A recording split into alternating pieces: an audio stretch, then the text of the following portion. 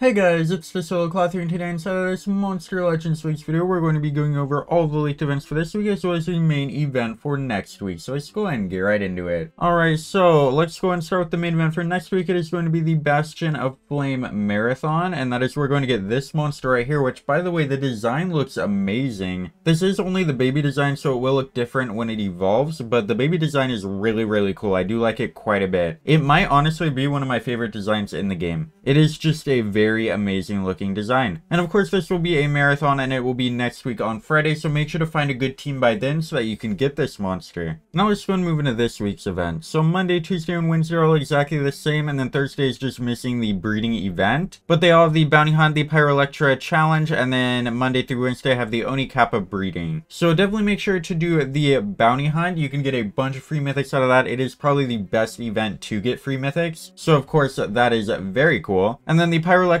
challenge can be okay if you need her for books, but she's not a super good monster, so I wouldn't really worry too much about that. And then the Oni Kappa breeding is good for getting the brand new mythic Oni Kappa as well as some other mythics. So go and look into that and see what monsters you need for books and stuff and do it, since it is completely free. And make sure to do the Oni Kappa breeding on Wednesday before it ends on Thursday. And then the other two events make sure to do on Thursday before the end on Friday. And then on Friday a brand new Maze Island and top breeding starts. So definitely do the Maze Island. You can get some free stuff out of that. Even if you don't end up getting the monster, go and try to get a relic or something. And then the top breeding is good for getting monsters for books or for getting some pretty decent monsters. It'll have some pretty good ones in there. And that will go until next Thursday, so you have quite a bit of time to do that, as well as the Maze Island. That will also go until next Thursday. So yeah, go and do both of those events. And then Saturday and Sunday have the Valky's Progressive, which is pretty great, but don't spend gems on it. It isn't worth buying anything in it. It's just worth doing on your own without spending anything. So just keep that in mind when doing it. And yeah, those are all of the leaked events for this week as well as the main event for next week. The main things you want to focus on are of course finding a good team for the marathon, and then the Maze Island and Bounty Hunt are both great, mainly the Bounty Hunt, and then the breeding events. And then of course also do the Valky's challenge, but don't spend gems on it. And yeah, that's going to be it for this video. Let me know down in the comments what you guys are most excited for, and I'll see you in the next one. Over to like, share, and subscribe. Goodbye.